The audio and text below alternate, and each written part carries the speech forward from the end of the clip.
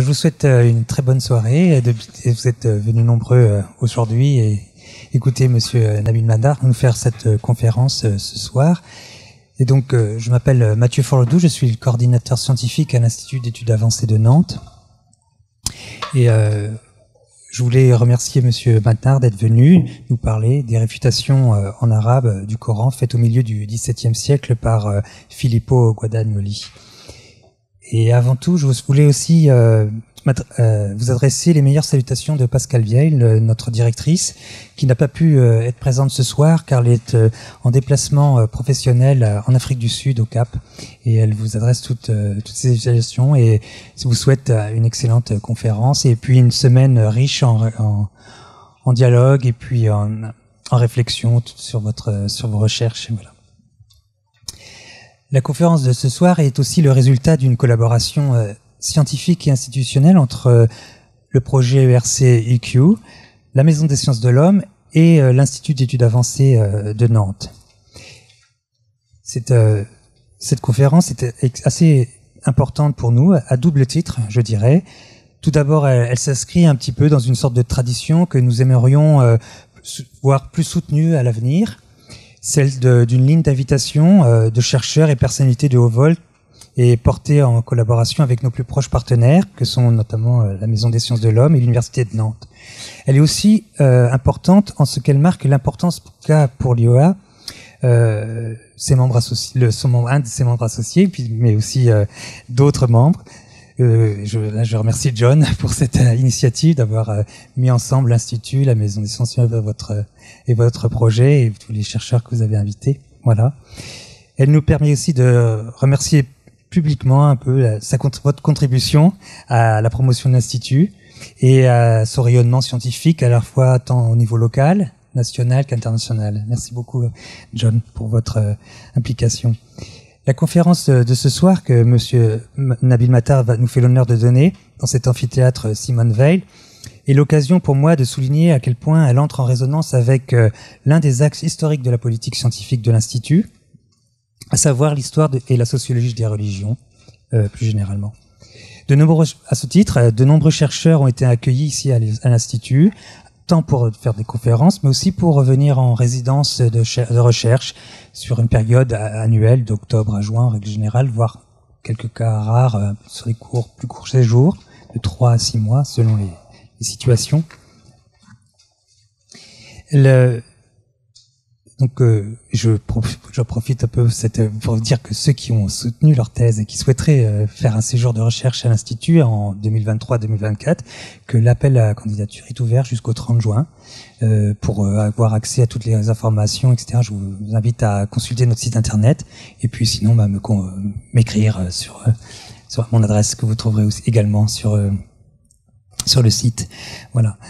Ceci dit, il y a un autre aspect aussi intéressant que cette conférence va aussi souligner, c'est le fait que la bibliothèque Julien Gracq, qui est un service mutualisé entre la Maison des sciences de l'homme et l'IEA, accueille une collection assez riche d'ouvrages sur la question d'histoire et de sociologie des religions, collection nourrie à la fois par les dépôts d'achat de vos ERC, donc d'abord Relmine, puis maintenant EuQu, mais aussi par un don que nous avons reçu de Émile Poula, qui est un historien et sociologue des religions, et qui nous a fait don de l'intégralité de sa bibliothèque, de plusieurs milliers d'ouvrages, on en a recensé à peu près 17 000, ainsi que l'ensemble de ses archives personnelles et professionnelles lorsqu'il était membre du CNRS et puis qu'il a dirigé un des laboratoires d'histoire et de sociologie des religions à Paris, à l'EHESS.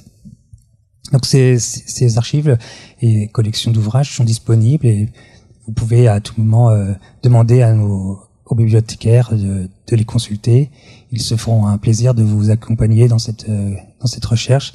Nous avons aussi un plan d'archivage pour vous aider dans la découverte des cartons de documents qui sont en réserve. Et pour conclure, mes remerciements vont aussi à celles et ceux qui ont permis la réalisation et l'organisation de cette conférence. Je pense à Dimitri, mais aussi à Amanda et tous les autres qui ont bien voulu prêter main forte. Voilà. Et avant de passer la parole à John Tolan et ainsi qu'à M. Nabil Matar, je voudrais à nouveau vous remercier d'être là ce soir et je vous souhaite une excellente conférence. Merci à vous.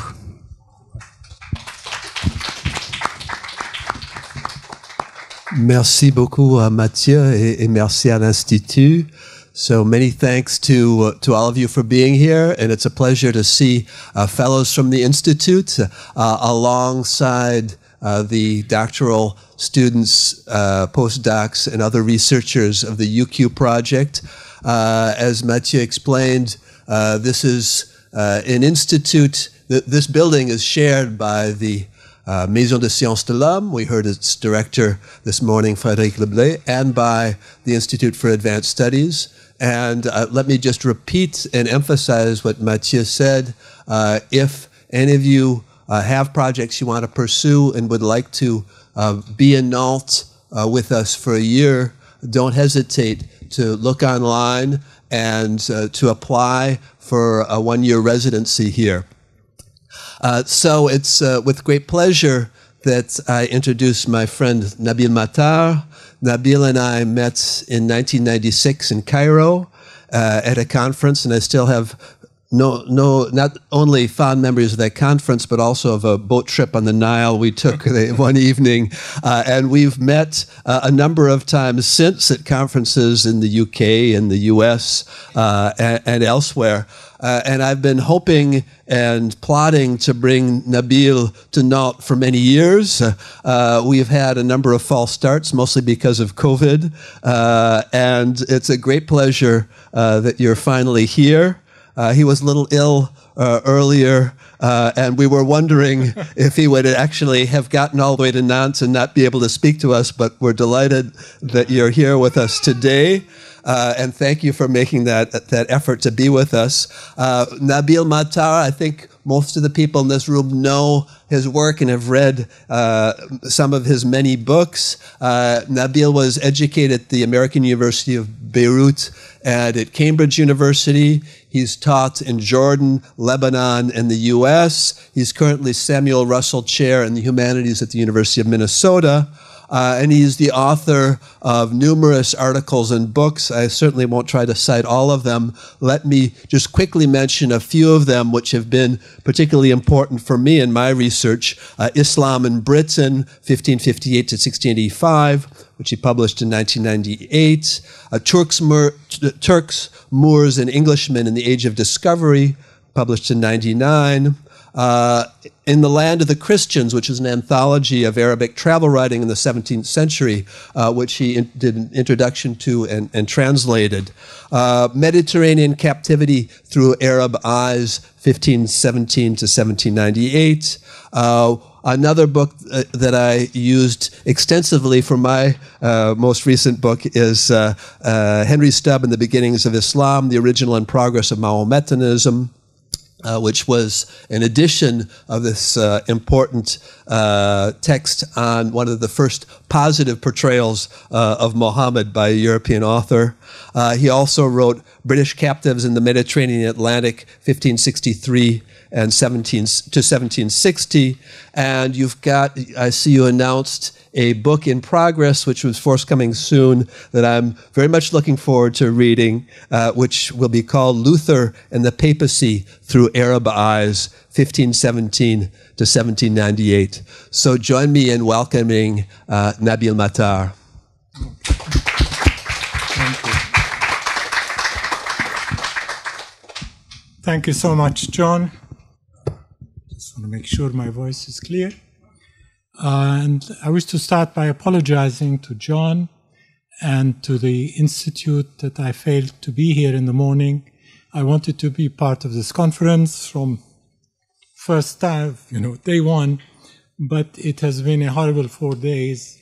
I hope it's getting out of the way, so my apologies for that.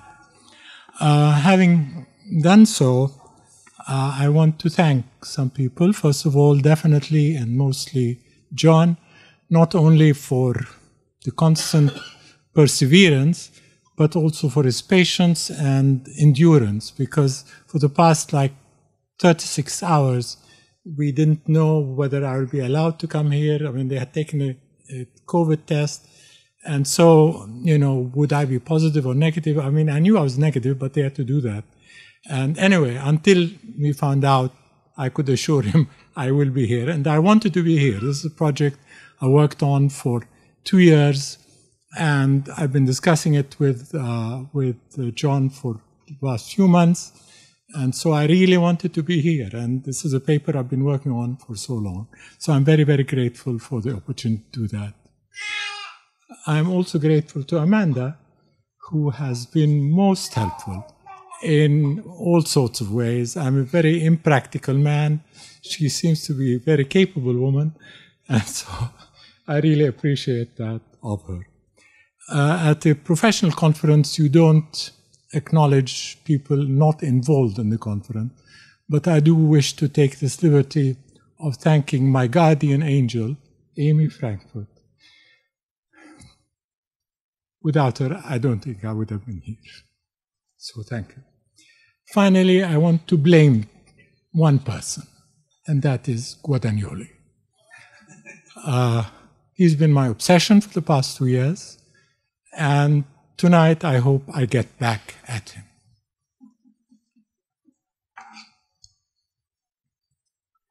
In 1566, this lecture may be long.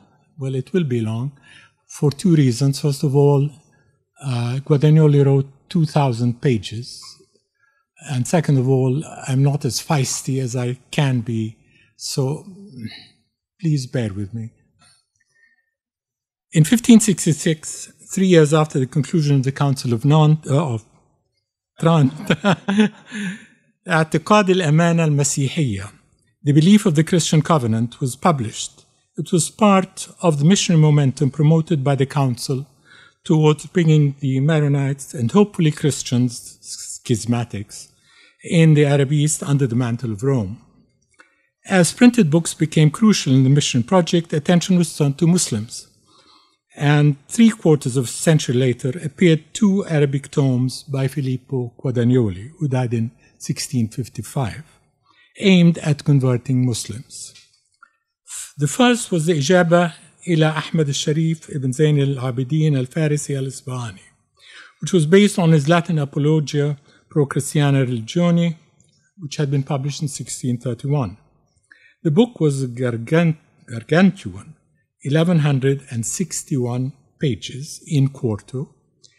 There were lots of duplications, followed by an exhaustive table of contents, an index of 140 pages, which included reference to all the verses cited from the Bible and the Qur'an, 4 pages corrigenda, and an epilogue to the adept reader, al-Mahir, al-Qari al-Mahir.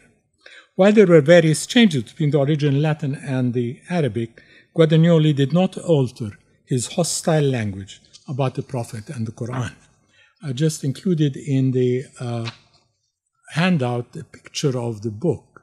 I actually went, as I say, it became an obsession. So I went to the one place I could get access to it, which was in Berlin. And I requested special permission to take a picture of it, which they allowed me. So there it is. The second book appeared in 1649. It was also published through the Propaganda Fide, another gargantuan book based largely on the Ijaba, but with significant changes and additions. To appeal to Latin readers in Rome preparing for mission to Muslims, the syntactically confused Arabic title, براهين مختلفة فيما هو لشريعة الله بالحق من القسيس الحقير Filippo Guadagnoli, was translated as considerazione ad Mohammedanem cum responsione ad objectiones Ahmad Fili Zayn al-Abidin. The Arabic title did not mention the words Muslims or the Persian whose objections to Christianity were being refuted. In this book, Guadagnoli removed much of the toxic language he had used in the Ijaba, but dictated to Muslims the Christian manner in which they should read and interpret their scripture. I quote, "The Muslims and the people of the Quran should read this book, the Barahin, very carefully in order to learn and accept the truth of the Christian religion." End of quote. These two Arabic books were unparalleled in the early modern history of Christian-Islamic polemic. First, they were the first European books against Islam that were written in Arabic and printed in Arabic. The books were published by the Propaganda Fide, the Center for the Accumulation and Production of what Giovanni Pizzorusso called the Savoir Missionnaire.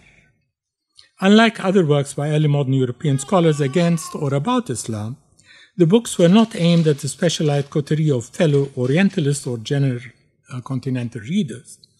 Rather, they were sent to the Muslims and the Christians in the Middle East, in the middle of the Ottoman and Persian dominions and beyond. The books presented the conversionary words of the Catholic Church to Arab eyes. Finally, they were the longest and the most detailed attacks on the Quran in Arabic. As far as I know, and as anti-Islamic books go, there has been nothing like them in Arabic print, even during the imperial age of European mission in the 19th century. History of criticism. Guadagnoli's Arabic text attacked the Quran and Muhammad. Yet without exception, all modern historians, and I go back 100 years, have either turned a blind eye to or disingenuously skirted around the denigration of the Prophet and the Quran. Nor has there been a study of the arguments, methods, and polemics in the book, even though no other European Arabist wrote as much as Guadagnoli did. In 1922, Louis Sheikho, the formidable Jesuit Iraqi-Lebanese scholar priest, he's a mix of all, mentioned without commenting the 1637 and 1649 versions of Guadagnoli's books, treating them as the same.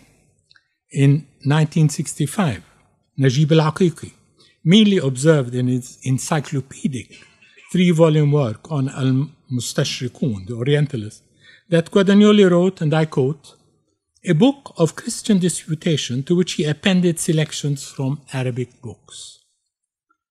A quarter of a century later, in 1993, the Egyptian polymath Abdurrahman Badawi published his third and expanded edition of Mawsu'at al-Mustashriqin, Encyclopedia of Orientalists. He mentioned the two books by Guadagnoli, but did not comment on them.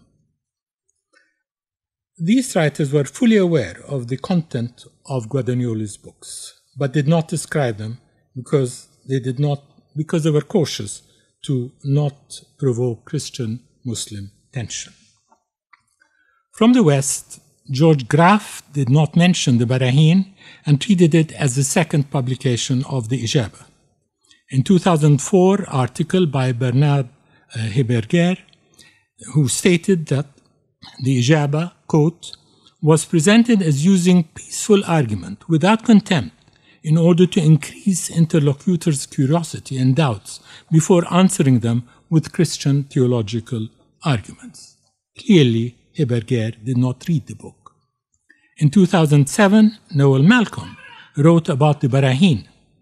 Quote, some of the most polemical elements, such as denunciation of Muhammad as a hypocrite, were omitted in the later version. End of quote. He did not read the latter part of Barahin. Nor did he mention the Ijaba in his otherwise magisterial study of Islam in early modern European intellectual history, Useful Enemies. Thankfully, a few scholars studied the ecclesiastical and linguistic background of Guadagnoli's books and the role that Guadagnoli played in the translation movement. The work of Giovanni Pizzorusso and Aurélien Girard is most important here. So too is the detailed 2012 study by Andrea Trentini, which argued that Guadagnoli tried in the Barahin to appeal to his Muslim readers by removing all the negative descriptions of the Quran and of the Prophet. This view was adopted by Mercedes Garcia Arenal and Rodrigo Mediano in their 2013 chapter in Converted Muslims. Writing about the Ijaba in the Christian Muslim bibliography in 2016, Alberto Tiburcio summarized the scholarly consensus. Quote, The 1631 edition is intensely anti-Islamic and full of ad hominem attacks on the Prophet, while curiously, the 1637 version shows an evolution toward a somewhat greater respect for the religion. The most important feature that distinguishes the Arabic adaptation of Apologia from the original Latin, especially the revised Considerationi ad Mahometanus, is that it does not include the most confrontational ad hominem statements against Muhammad. End of quote. A year later, in 2017, Tuborco added that Guadagnoli, quote, omitted a part in which he accused the Prophet of Islam of being a hypocrite. End of quote.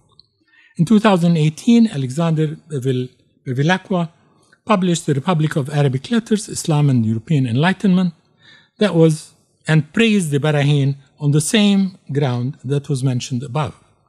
That was the only reference he made to Guadagnoli's Arabic books, even though his study was about the European Republic of Arabic Letters, and Guadagnoli had been the most prolific European author in Arabic print. Any reading of the 2,000 plus pages by Guadagnoli will show that the Ijaba was not an evolution on Apologia, nor did the Barahin show, quote, respect for religion of Islam. The books were the Arabic Summa contra Gentiles of early modern Catholicism. So why study them in this age of rampant Islamophobia? Focusing on these books will show the change in the European approach to Islam that was beginning to take place even during Guadagnoli's own lifetime. From Henry Stubbs' 1670s, The Rise and Progress of Mohammedanism, the first text to openly praise the Prophet Muhammad and the Qur'an in the European vernacular, and into the 18th century, the Qur'an played a central role in what Jan Loop has called the, quote, epistemological reconfigurations that are at the basis of modern Europe. Guadagnoli's polemical tomes show where the European Qur'an was in the first half of the 17th century and where, to use Edward Said's term, it traveled. The Ijaba. Historical. The Maronite-Druze papal connection.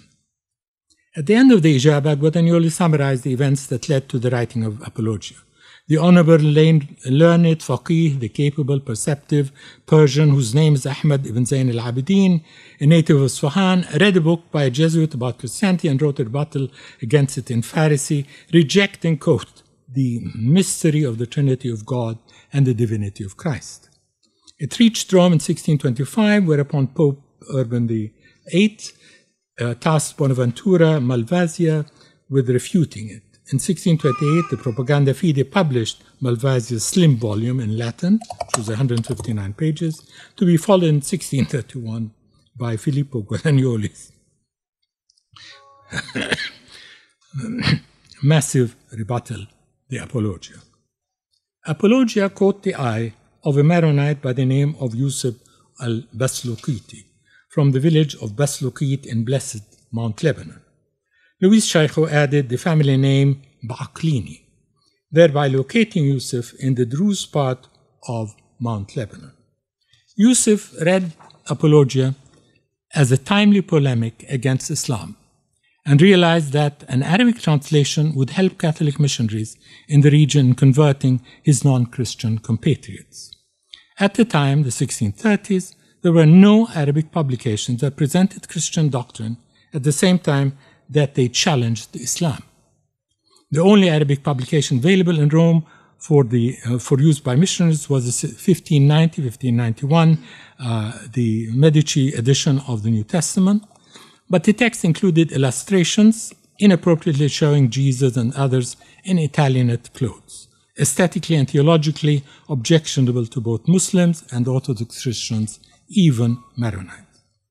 At the same time, it was full of grammatical mistakes, as the numerous letters sent from Aleppo to Rome repeatedly complained. After publication another publication was the brief I'tiqad al-Amana al-Masihi al-Orthodoxiyya of 1595, a reprint of the 1566 original that urged Christians to obey the Pope, but without confronting Islam.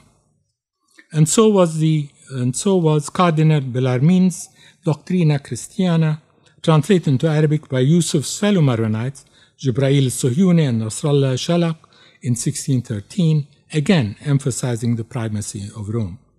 In 1627, the Propaganda Fide published an Arabic commentary on Bellarmine's tract, but تفسير واسع على التعليم المسيحي, an expanded kind of interpretation of the Christian teachings, was in very poor Arabic as well as in very poor printing.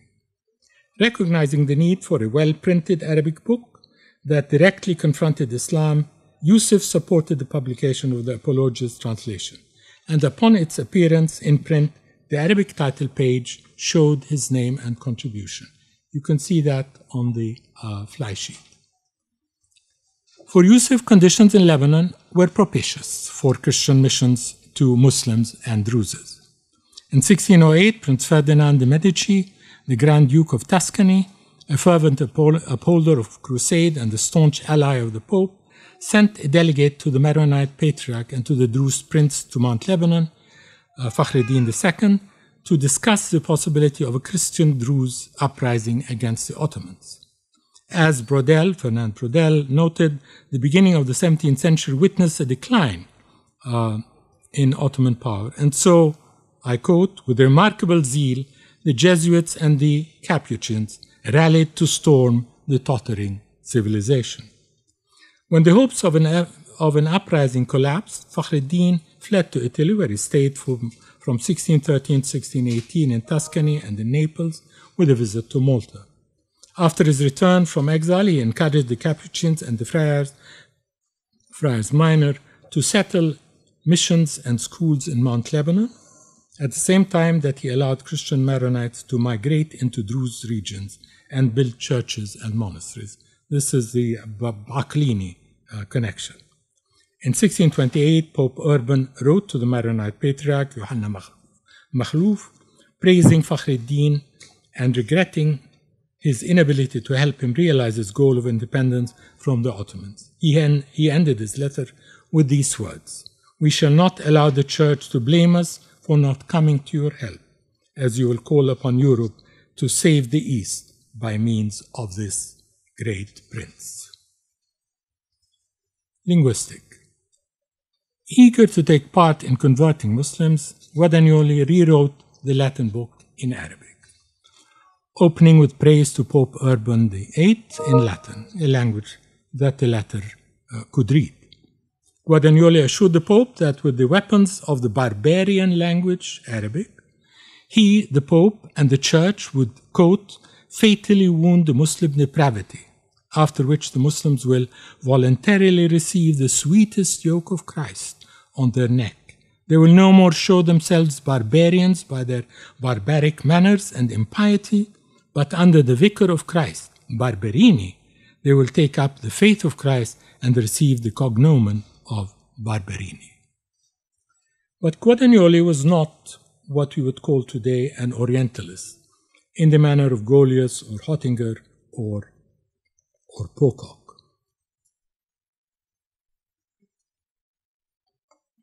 Much as he was esteemed by his fellow clergy, he had serious scholarly shortcomings. Linguistically, Guadagnoli knew Arabic grammar, but he was far, very far, from mastering its style.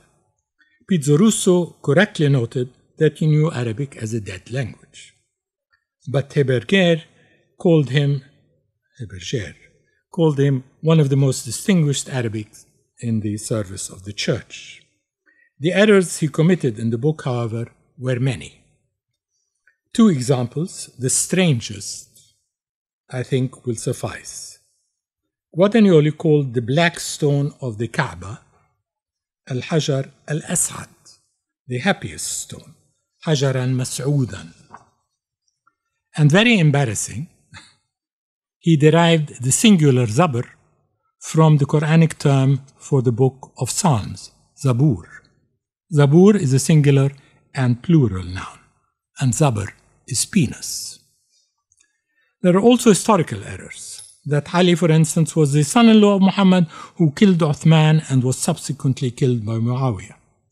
Additionally, he treated the various qira'at of the Quran as nuskhat ukhra, other version, and ba'd al-nusakh, other versions. Well, I mentioned all the references, but I don't need to mention them here. He made references to mufassirin, exegetes, and to the biographers of the Prophet, mainly Abu al-Hasan Ahmad al-Bakri, medieval rendition of Al-Anwar wal-Misbah al-Surur, which he called Kitab al-Anwar, but made no mention of the major interpreters who established Quranic theology, from At-Tabari on.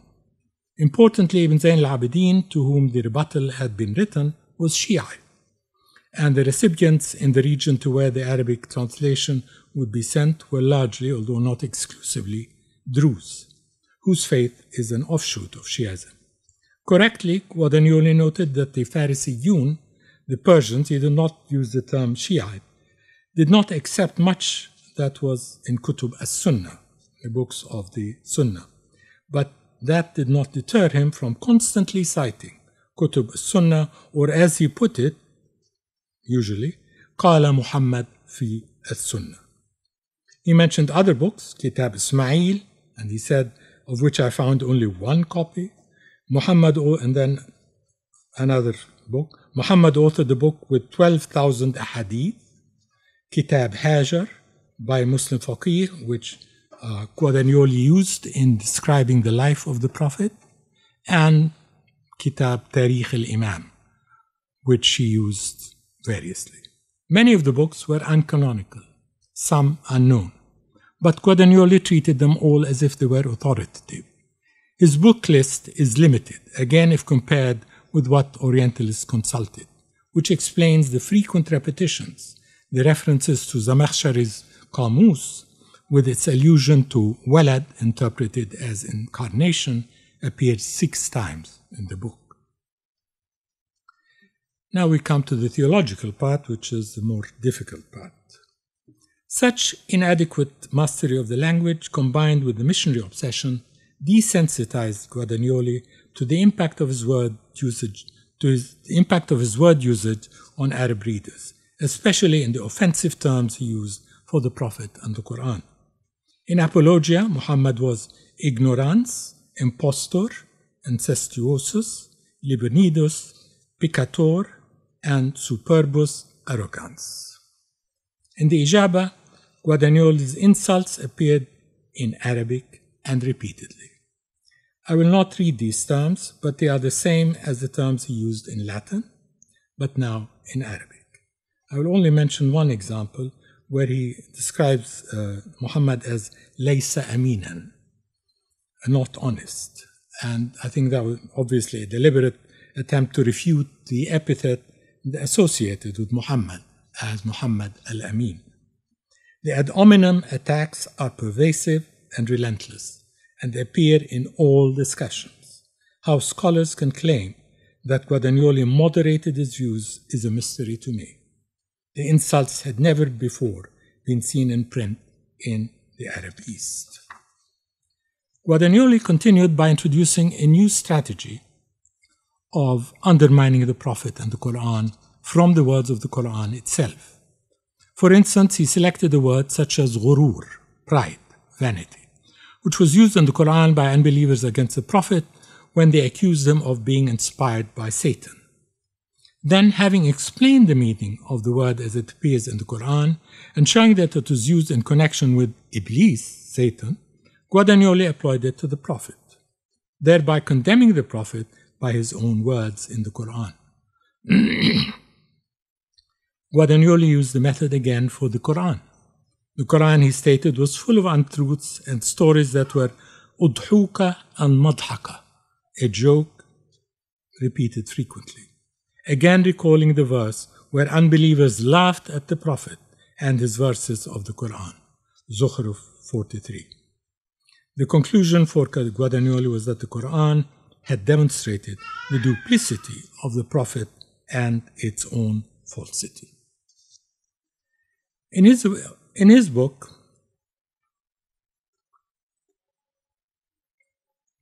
Ibn Zayn al-Abidin had methodically shown how much the Gospels were full of inaccuracies because they had been written by the 4 disciples. The error in the Injil were not in the original message of Jesus. Excuse me. This argument had always been used by Muslim polemicists, and so to challenge it, Guadagnoli repeated the most common attack by Christians that the Qur'an was the work of Muhammad. Thus, Muhammad fil Qur'an. Qala Muhammad fil Qur'an, Muhammad said, etc. And the book which Muhammad wrote, Katabahu. Sometimes Guadagnoli had curious variants. The Qur'an said to Muhammad, or Qala Muhammad wal Qur'an. Muhammad and the Qur'an said. And the enigmatic reference to Asfar, the books of Muhammad. One of the attacks on the Prophet in the Qur'an by his enemies, for instance, accused him of being a poet, thereby denying the Qur'an's divine origination. Guadagnoli agreed. How can one believe that the Qur'an is divinely revealed after one reads Homer's Iliad? I have them in Arabic, Virgil's Aeneid in Latin, and Tasso in his Urushalim Liberat, in Jerusalem Liberated. Nobody can say that the poetry of the Qur'an is from God.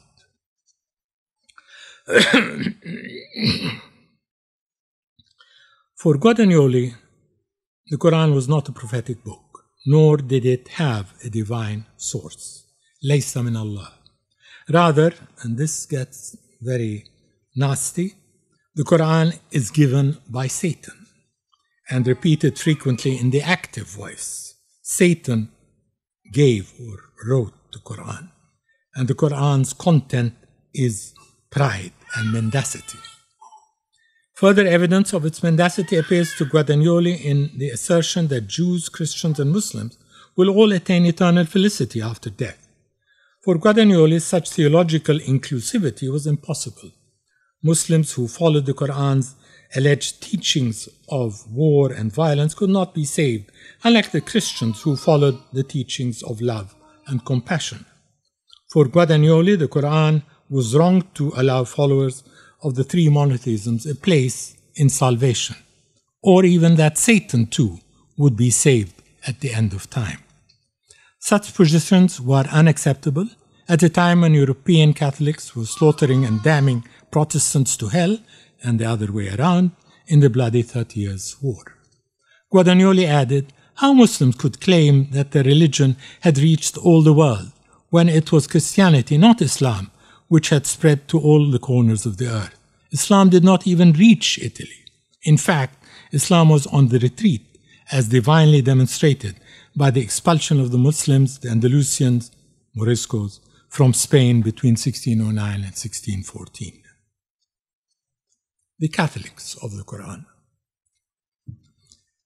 After the relentless attacks, Guadagnoli turned to praise his own denomination of Christianity and to defend it against the Christianities that Ibn Zayn al-Abidin had mentioned in his book.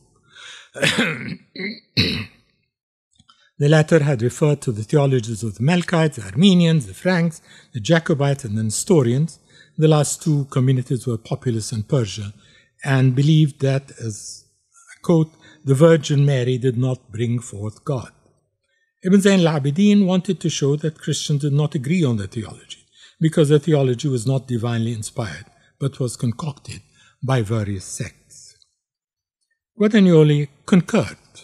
The only Christians were the Catholics, Catholiciyun, not those who had followed the bid'ah, the heresies of the first centuries, concocted by Arius, Mani, Marcion, Photius, Nestor, and others.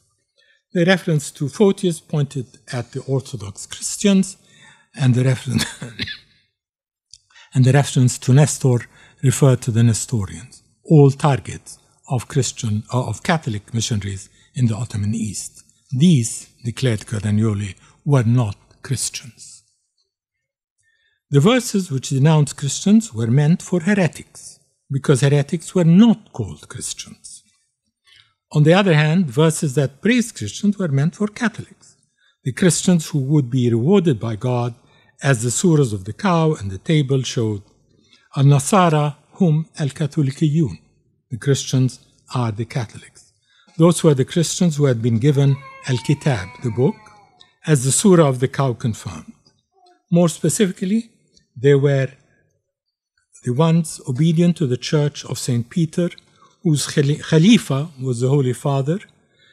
Guadagnoli concluded, it was incumbent on the Mohammedans, in the light of the various Quranic verses, to accept the authority of the Father, Al-Ab, from the fathers of the Church of the Christians, and the teachings of a teacher from among the Christians, i.e., the Pope. The figural method. For support of his position, Guadagnoli invoked evidence from Hippocrates, Plato, Politica, as he writes it, Aristotle, Athekia, Euclid, Cicero, John Chrysostom, Augustine, City of God against Faustus, Eusebius, Philo, Justin Martin, Hermes, John of Damascus, and church fathers whom Guadagnoli says, church fathers whom the Qur'an describes as believers in God and whose reward is with God, as well as church councils all the way until Trent. To validate his use of the evidence, Guadagnoli turned to the figural method of interpretation, of spiritualizing text while maintaining their historical truth. The method was alien to Islamic exegesis, and so Guadagnoli explained the relationship between al-shibh and al-mushabbah, the similarity between both. And for pages on end, he quoted a verse from the Quran and showed how its true meaning could only be understood through its figural appearance in the Bible. Jonah prophesied the coming and death of Christ because he was in the belly of the fish, Hut, for 3 days and 3 nights. End of quote. As the Old Testament was fulfilled in the New Testament, so was the Quran retroactively fulfilled in the Christian revelation. The Quran achieved its literal and figural meaning in the New Testament. Only in the New Testament. Referring to the surah of Az-Zukhruf, Guadagnoli concluded, quote, and this is from Guadagnoli, Christ came with clear proofs, and I have come to you with wisdom to clarify to you some of what you differ about. So fear Allah and obey me. End of quote. The Quran openly enjoyed obedience to the teachings of Jesus. And since Jesus had the power to change the law, Guadagnoli concluded, how can Muslims repudiate him? End of quote. It's unclear how Ibn Zayn al-Abidin would have viewed this obscure method of interpretation, nor what he would have made of the vast number of references to church fathers, church councils, and numerous classical and ecclesiastical historians. Nor is it possible to imagine how he reacted to Guadagnoli's use of the Sibylline oracles. Towards the end of the book, and having tiresomely overused his sources, Guadagnoli turned to the prophecies of Al-Batulat, the virgins, quote, who came from all over the world, the prophetesses, Al-Nabiyat, and others. He explained that writers ranging from Cicero to Virgil to Cicero to St. Augustine had praised their poems as prophecies announcing the advent of Christ. Most prominently was Virgil, the poet who included the sayings of the Sibyls about the incarnation, Tazshid, of God. Guadagnoli translated a poem from Latin and Greek into Arabic with an acrostic that spells Yeshua al-Masih ibn Allah al-Mukhallis al-Salib, again an awkward Arabic construction, following the Latin acrostic Jesus Christus Dei Filio. I have included a sample of that. I don't expect you to read it because it's unreadable. The translation, so this is part of it. It's like 6 or 7 pages of that. The translation is pure gibberish. It's kind of the, under the, Guadagnoli admitted what was obvious. that he was bad at Arabic. What he thought could be achieved by the meaningless array of lines is not clear, unless he wanted to overwhelm his interlocutor with sonorous words. Guadagnoli supported his position about the oracles by referring to the great Latin poet Virgil, who had mentioned them in his Al-Ughluga al-Rabi'a, the fourth eglogue. And so Guadagnoli translated into Arabic some lines from that eglogue, the first translation ever, by the way, of this Virgilian poem into Arabic. The Qur'an, Virgil, and the Sibylline oracles, Guadagnoli concluded, all confirm the godhood of Christ. Nearing the end of the book, Guadagnoli, in his conclusion, assured his Muslim interlocutors that he cared very much for him and wanted to save him from eternal damnation. He did not want him to be like other Muslims who denied the divinity of Christ, yakfuru billahut, al-Masih. He promised to send Ibn Zayn al-Abidin various holy scriptures, religious texts, printed in Arabic. Because, as he said, we seek your salvation. رَغِبْنَا فِي خَلَاصِكُمْ. He then appended a short address to the Al-Qari al-Mahir, the adept reader, and to all those, I quote, to all those who seek to believe in the true God. The 3 unnumbered pages are milder in tone than the rest of the book. Guadagnoli recalled the events that had led to the writing of the book. We have written this book to show him the truth of Christianity. Guadagnoli was appealing to his interlocutor one-on-one, treating him as an intellectual but erring counterpart. And this is the first quotation in the fly sheet.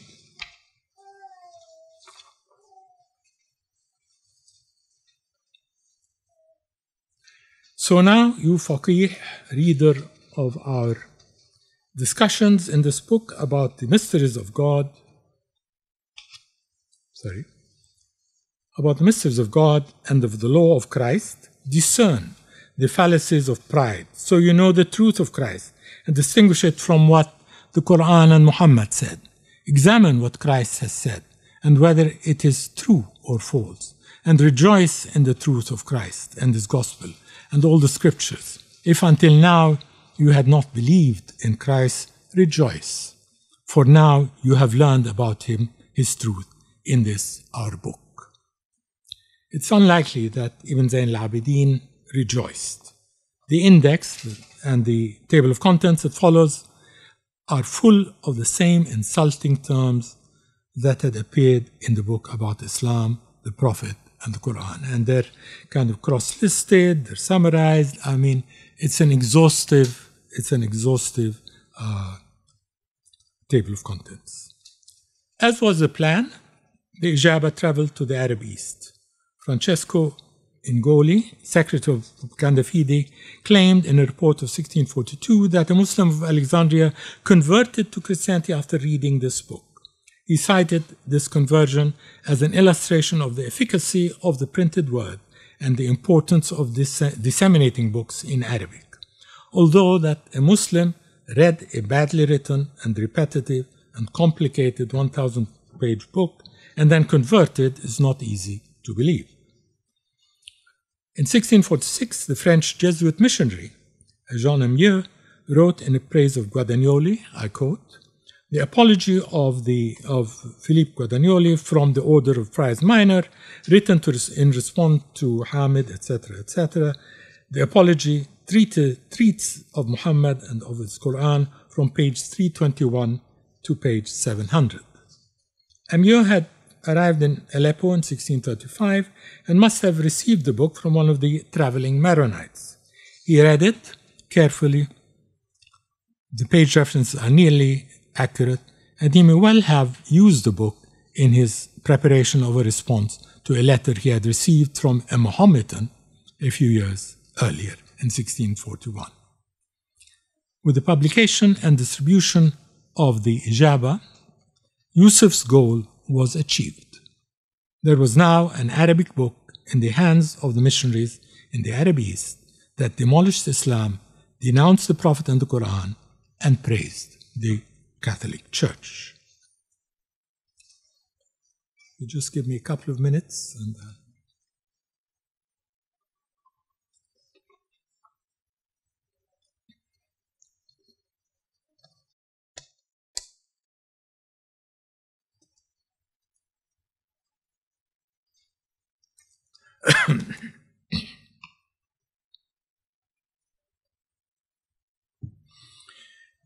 the Barahin, 1649, the reversal of argument. Back in Rome, Guadagnoli was continuing his advocacy of mission. In 1642, he approved the Propaganda Fide publication of Bellarmine's De Doctrina Christiana with an Arabic-Italian-facing translation. He also published his book on Arabic grammar and prosody, again through Propaganda Fide, and again, quote, at the hands of the lowly deacon Yusuf al-Basluqiti of the late Hilal family in the Blessed Mount Lebanon, end of quote. Yusuf had been impressed by Guadagnoli's tome and so continued his support of his conversionary effort to Muslims. Guadagnoli rewrote the Ijaba, and in 1649, the Barahin came out in print. Again, the frontispiece of the Barahin mentioned Yusuf from Blessed Mount Lebanon. The British Library Catalogue includes a note stating that Yusuf revised the text, and the Library of Congress Catalogue identifies the authors of the text as Guadagnoli and al-Basluqiti. Neither library offers any evidence in support of these statements. The errata that had been listed in the last pages of the Ijaba are corrected, and importantly, the Ijaba's index was extensively reduced. Guadagnoli repeated many of the arguments in the Ijaba, but now he contradicted the position he had firmly upheld in the Ijaba. He declared to Al-Faqih Ahmad, as well as to Muslim Muhammadiyun, that the Quran did not contradict the Gospel. لا يضادد الإنجيل. This position ran contrary to his views in the Ijaba, where he had based his arguments on the fact that the Quran contradicted the Bible. يضادد القرآن الكتاب المقدس والتوراة والإنجيل. This reversal was in reaction to the view of Ibn Zayn al-Abidin, who had confirmed the khilaf, the difference between the teachings of the Quran and teachings of the New Testament, because the latter teachings had been distorted. Now, 12 years later, Guadagnoli explained that the Quran did not oppose, لا يضادد, the Gospel, and he did so at the very beginning of the book.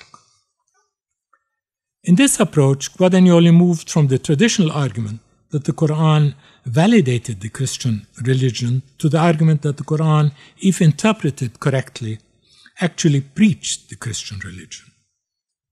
The Quran was no longer an Islamic text with its own theology, but a pseudo-Christian text. This polemic against the Quran as a pseudo-Christian text recalls the Morisco polemic in the lead books. In 1645, these books had reached Rome, and Guadagnoli was tasked, along with others, to examine them. The books, a forgery, presented a Muslim interpretation of Christianity by masquerading as scriptures of the 1st century AD that had been hidden in what became known as the Sacromonte. They were a Morisco polemic against a Christianity that was intent on expelling the Moriscos. The manner of this polemic was to present new but allegedly ancient and revealed Christian scriptures, which corrected Christians' distorted interpretation of the New Testament. According to the books, Christians were in error, and only by adopting the Islamic view propounded in the books, in the lead books, would they arrive at true Christianity. Christianity was aligned with the Quran. The books presented the polemic through Mary's preaching to Jacobo, son of Shamech, the Zebedee, the apostle, 52 days after the death of Christ and resurrection. While the visions she described in the book were fantastical, at the basis was the affirmation that there was no God but God, with no reference to Christianity's incarnation, crucifixion, or Trinity. And so Guadagnoli Christianized the Islamic scriptures in the manner that the Moriscos Islamicized the Christian scriptures. Instead of denouncing the Prophet and the Quran, he would Christianize the latter and therefore delegitimize it, as the latter books had delegitimized the New Testament. The Mohammedans, wrote Guadagnoli, must understand and therefore confirm the evidence for Christianity in the Quran. Guadagnoli wanted to make sure that Muslims read and understood their Quran correctly and not in the manner they mistakenly approached it. Because the Quran stated, qala, what the Injil, the Evangelion, the Gospel, had said about Christian doctrine. After citing the verse from the Quran about Christ being God's word sent into Mary, he stated, and this is the second quotation on your sheet. I don't know if I have that.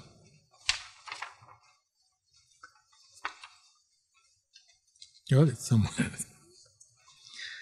From this statement in the Quran, which is repeated frequently, it's evident that the Quran professes the two mysteries, the Trinity and the Godhead of Christ. I wonder at Muslims how they can deny these two great mysteries, since the Quran fully admitted to the Holy Spirit and the Word of God. Indeed, the Quran openly stated that Christ is the Word of God and the Spirit from God. It seems they believe in the Quran, but they do not believe what the Quran says. They must believe in the Quran in order to understand the Quran's statement that Christ is the Word of God, and not a physical word, but a spiritual word.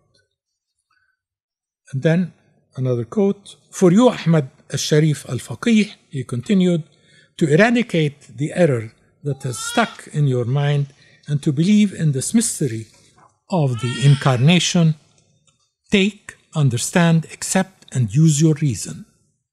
The Quran did not contradict the Gospel in what God had said. Ergo,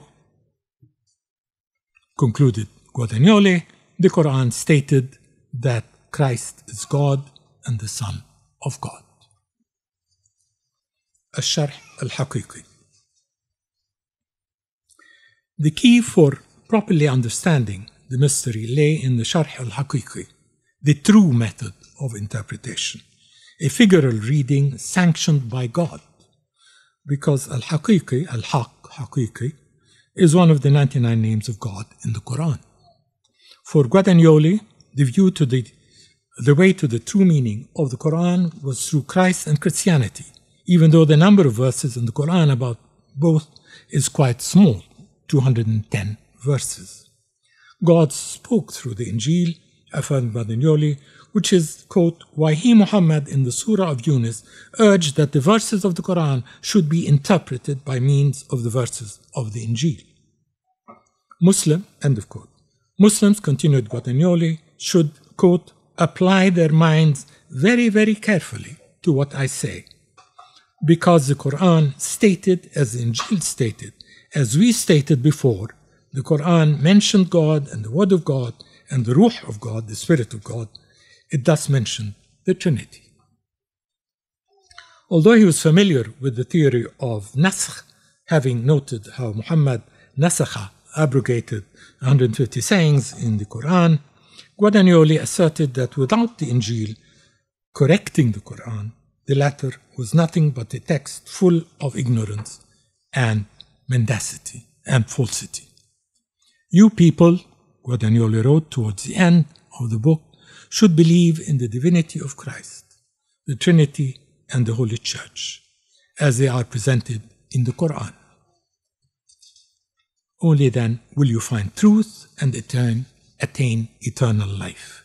The truth of the New Testament was the key to the Quran. Impact of Barahin.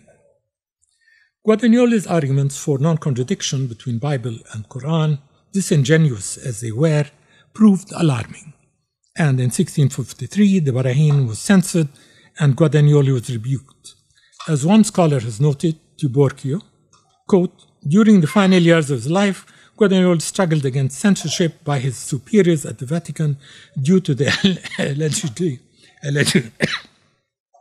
allegedly oversympathetic approach to the Quran displayed in the Arabic versions of the Apologia. It doesn't exactly mention which version. Another scholar, by far better, Trentini, has commented that the Church failed to recognize the value of Guadagnoli's Soluzioni Originali, the original solution, in trying to bring Muslims to his side. That in the Barahin, Guadagnoli circumvented Muslim hostility by showing how the two revelations were alike. The Church, she concluded, should have known better that Guadagnoli was not presenting Christianity to Muslims outside the teachings of Rome. Noel Malcolm stated that the Barahin was, quote, even conciliatory in tone. For scholars to blame the Church for failing to appreciate Guadagnoli's original solution, or for rebuking him for his allegedly sympathetic approach in the Barahin, ignores these fundamental facts. First, Guadagnoli was dictating to Muslims how they should read the Quran and telling them that the true meaning of the Quran lay in the Christian content. Such a view is anti-Islamic, not conciliatory. For Muslims, it was the Quran that corrected the New Testament, not the other way around. The New Testament could not, was not, a corrective. Secondly, in the first part of the Barahin, Guadagnoli eliminated his derogatory references to the Prophet and the Quran. But in every chapter starting from the second book of the fourth section, Guadagnoli pointed to alleged contradictions in the Quranic description of the Prophet. He then warned that unless there was a Christian tafsir, Christian interpretation, the text would confirm the Prophet as, it's a horrible sentence, but I read it in Arabic, غير عالم كان أميا وأنه كان فاسق وزاني ومعاصي الله وما شابه ذلك. A totally incoherent Arabic sentence, basically repeating that he's evil. Totally. Or that Muhammad was unlettered, meaning ignorant. Or that he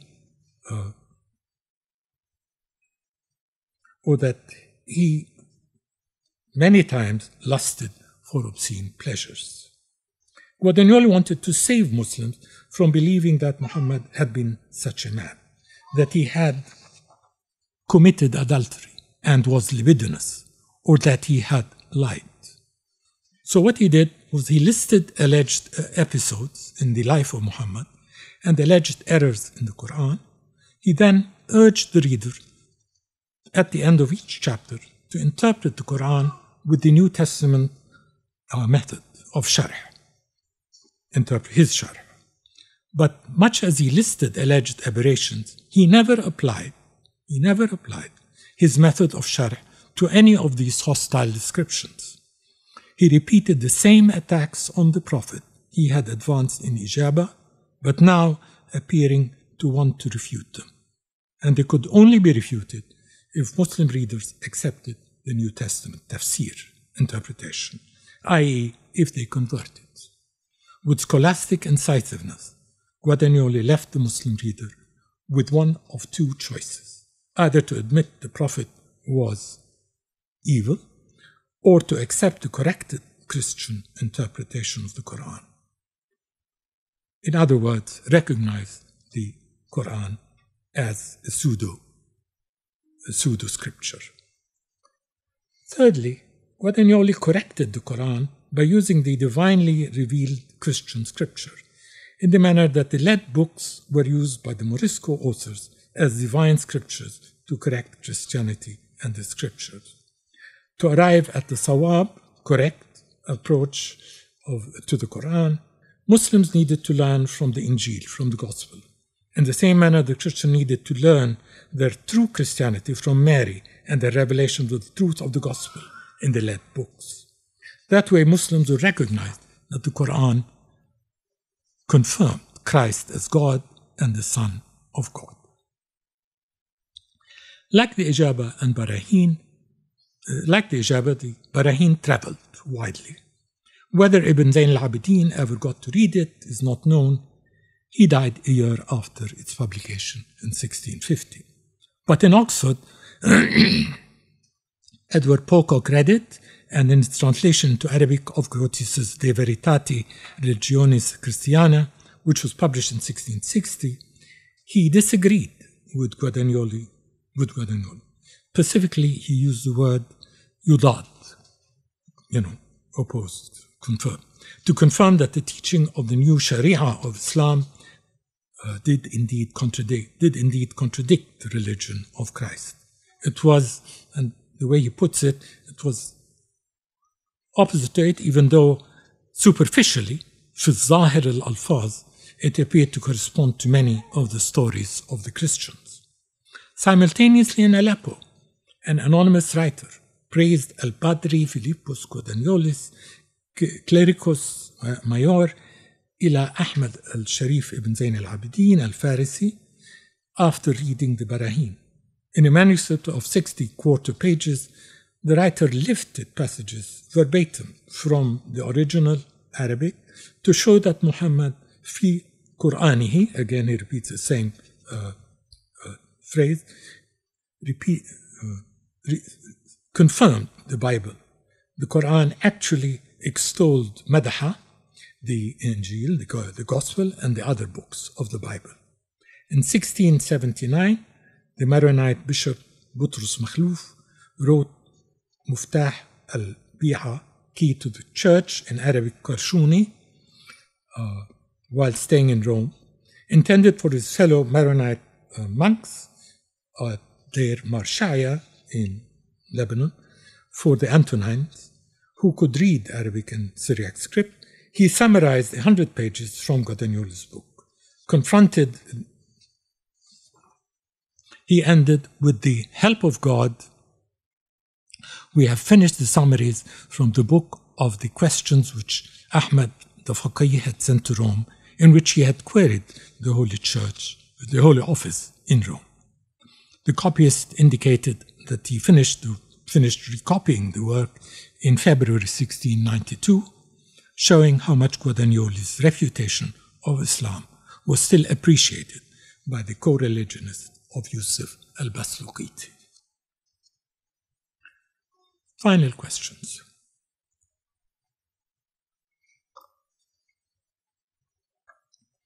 Within 30 years of its establishment in 1622, the Propaganda Fide had produced the longest and the most comprehensive theological attacks on Islam in Arabic print. So what is the significance of these books in the history of Christian-Islamic encounter?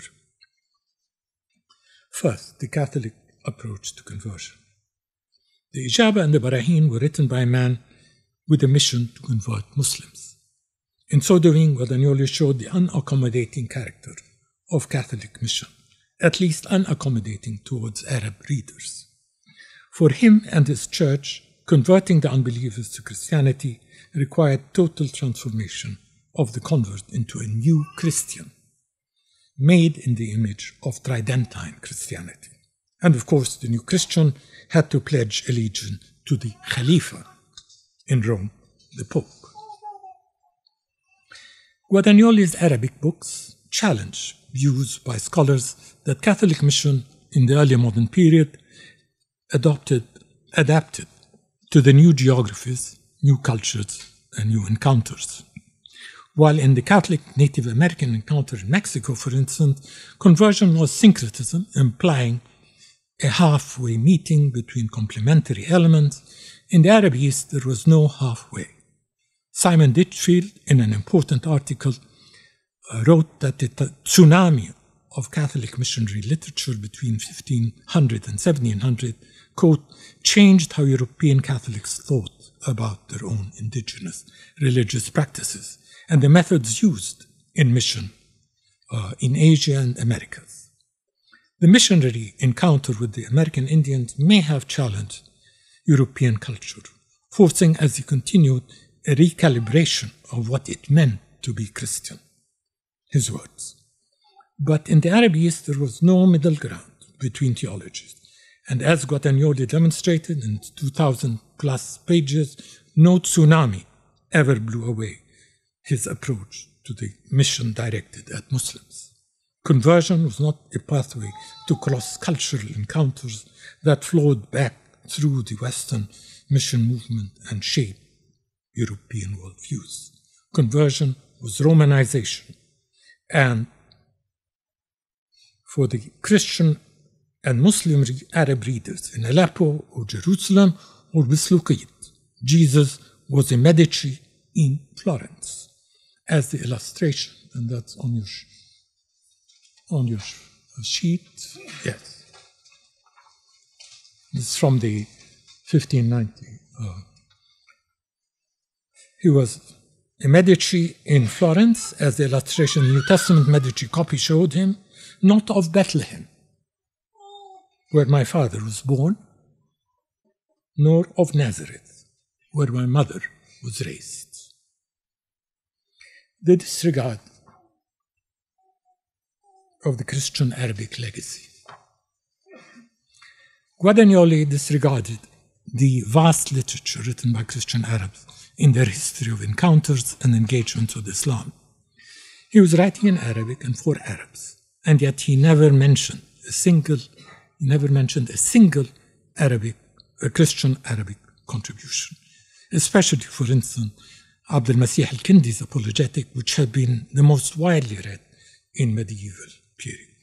Nor did he take account of the numerous Arabic debates and disputations between Christians and Muslims, which were being copied and recopied in various Catholic and Antiochian Orthodox scriptoria of the Arab East during his lifetime. These writings presented exchanges that were respectful of the Prophet, even offered praise. Theodore Abu Qurra in 781, who will not praise and honor and venerate Muhammad, he addressed the Caliph, who fought for the sake of God and not with word only, but also with the sword, most evident in his zeal for the Most High Creator. In Guadagnoli's own lifetime, the Arabic-Latin renditions of two medieval Christian historians of early Islam, Al-Makin and Ibn al-Batriq, presented a respectful description of the Prophet. The tradition of Christian Arabs praising the Prophet of Islam, along with Ali and Hussein, continued well into the 20th century, from Egypt and Palestine to Syria and Lebanon. Third, directions. The two books were prepared during a period of Christian Catholic triumphalism, after Islam had been defeated in Iberia and the converted Moriscos expelled. At the same time, the Ottomans were weakened by fighting the Persians, and as of 1645, they were laying siege to Crete, but unable to conquer the capital Candia until 1669. Against this background, Guadagnoli never questioned his project of evangelization. But his certitude was not shared. His certitude was not shared by other religious writers in the changing theological and intellectual landscape of the early modern period. To Guadagnoli's north, and a decade after his death, a cobbler in prison, who would become one of the greatest spiritual writers in early modern England, wondered in honest humility, quote, "How can you tell that the Turks, the Muslims, had as good a scripture to prove that Muhammad the Savior as we have to prove our Jesus is?" End of quote. Thus, John Bunyan, in Grace Abounding in the Chief of Sinners, 1666. And Henry Stubb, his contemporary, but a graduate of Christ Church College, wrote the first treatise ever in Europe to praise the Prophet Muhammad and the Qur'an. And the reason Stubb was able to arrive at the praise was because he went back to the Christian Arabic sources on the Prophet and on the Qur'an, the sources that Guadagnoli did not deign to mention. As he wrote in The Rise and Progress of Mohammedanism, and that's the third quotation, the Al-Quran is written in Arabic verse. It's not one continued poem, but a collection of sundry surahs or poems which Muhammad published occasionally. The language, the numbers, the style are all so exquisite, inimitable, that Muhammad himself doth frequently urge this as the ground authentic testimony of his apostleship, that the Qur'an doth surpass all human wit and fancy, and offered to be counted an impostor if any man could but try 10 verses equal to any therein. God, by Muhammad, took a better course by leaving to mankind one lasting miracle, the truth whereof should in all ages be satisfactory and convincing. Even though Henry Stubb did not know Arabic, and even though his treatise was not published until modern times, in his surprising work, he signaled a beginning, just a beginning, of a new direction for the European Qur'an. Thank you.